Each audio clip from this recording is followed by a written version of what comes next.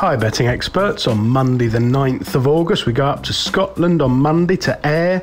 Weather forecast pretty unsettled, but the ground at the moment at the time of recording is good. Hopefully they'll miss the worst of it. We start off with our value angle selection in the opener, the 150.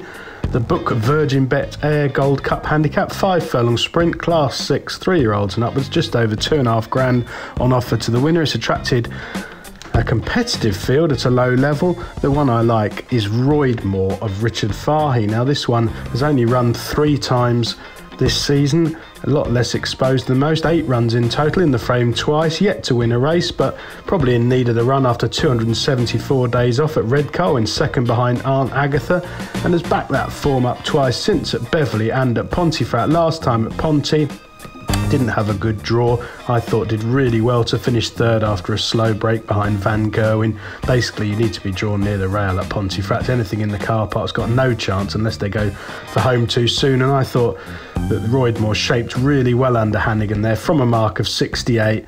That's unchanged. I think it's a best opportunity yet to get off the mark at the 9th time of asking. For our nap of the day, we go to the 225. This is the QTS handicap.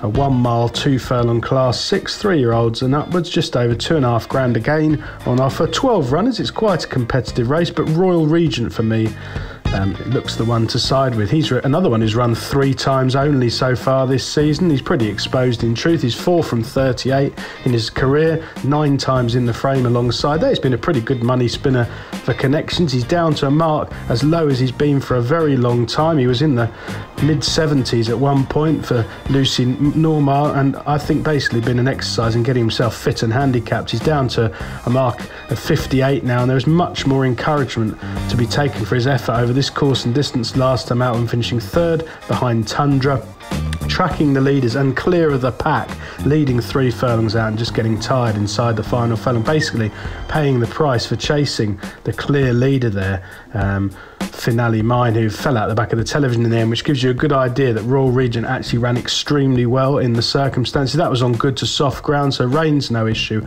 I think this looks a race with very little pace, and hopefully Paddy Mathers will be able to make all the running on the 9-year-old. Best of luck on Monday, betting experts.